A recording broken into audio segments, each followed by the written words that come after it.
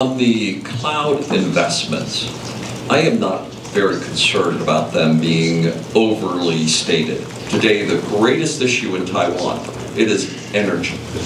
I've done 51 public earnings calls as a CEO, and there will not be a 52nd. Pat Gelsinger, former Intel CEO and partner at Silicon Valley venture capital firm Playground Global, is in Taiwan this week leading a delegation of 7 portfolio companies to announce multiple technological breakthroughs and strategic collaborations.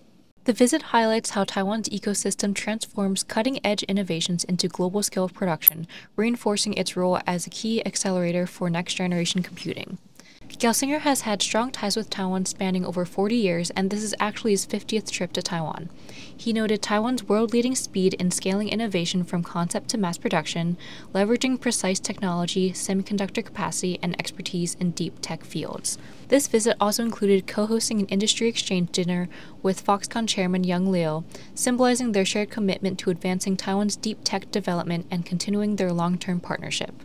Overall, the purpose of the visit is to showcase Playground's portfolio companies' technological innovations and accelerate commercialization and scale-up through Taiwan's mature industrial ecosystem, combining strengths in semiconductors, advanced packaging, and precision manufacturing to lay the foundation for a new era of high-performance, sustainable innovation. The industry of semiconductors continues to grow. By the end of the decade, will be in excess of $1 trillion expected. This is foundational for all of technology. Technology is foundational for all of industry. Industry is foundational for all of the economy. Everything rides on the foundations of semiconductors. And as such, I believe that having more resilience to those supply chains is the best policy. I'm going to see more built in the U.S. That doesn't mean there's less in Taiwan. It just says more of the growth should occur in other geographies like the U.S. Clearly TSMC is building in the U.S. I encourage them to have more advanced nodes and more R&D in the U.S. because it simply is better policy for the world. It is so important to the future of the world. We need more resilience in the underlying supply chains of the most important technology, semiconductors. On the cloud investments, I am not very concerned about them being overly stated today because fundamentally they're limited by energy availability.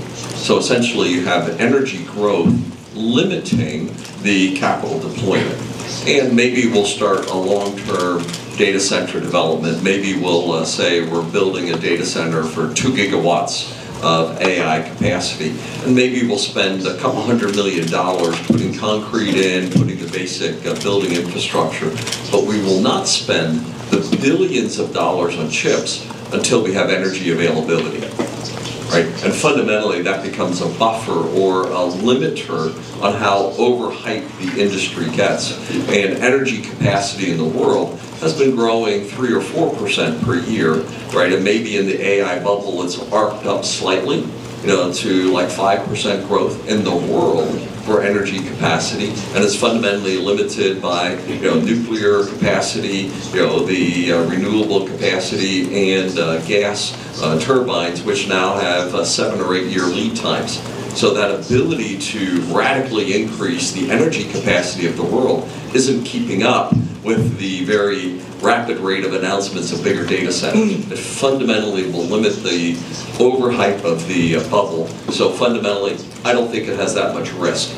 Cloud vendors have real economics under their businesses. They're supported by real profits. So it isn't like the internet bubble where you had no business models supporting it. Here you have solid business models, solid business cases for it in the long term, and a natural limiter on how overhyped that investment cycle becomes. Taiwan, one of the fundamental issues, if Taiwan was to play a more prominent position in the world's innovation cycle, is more software. Right, and for it, you're the place that hardware, right, realization occurs for the world.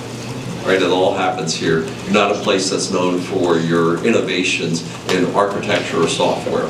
So to me, if I was planning policies in Taiwan, I'd put particular focus on those areas because some of the hardware limitations are limited by the natural resource limitations of Taiwan.